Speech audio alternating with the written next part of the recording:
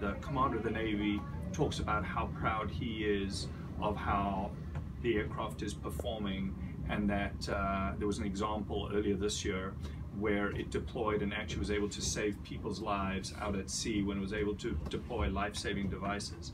That's another example of the humanitarian aspect that some of our products bring, and something of which obviously we're very proud.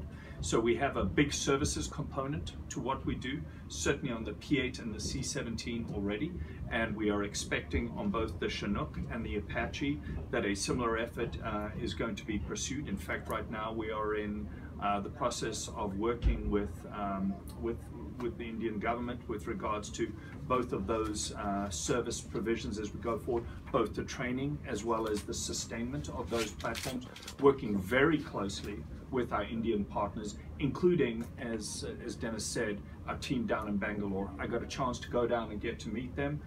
2,000 engineers we're bringing on. I think somebody said in an earlier meeting today, I don't know if this is accurate, so please don't quote this one, but as many as 3 engineers a day. So we are really ramping up there and doing work in India, similar to the Tata joint venture, doing work in India that is being done for customers outside of India. So a really big focus on expanding the real value that our Indian teammates can bring around the world. The last thing that I would add is, in order for us to continue to be successful, we have to continue as a company to keep India, and in terms of our customers as well as our partners, very much in the forefront.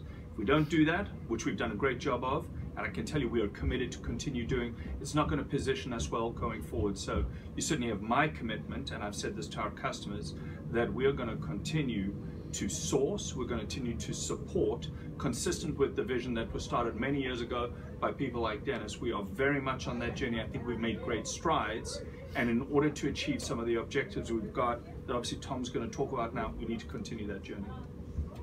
Great, thank you. And just building on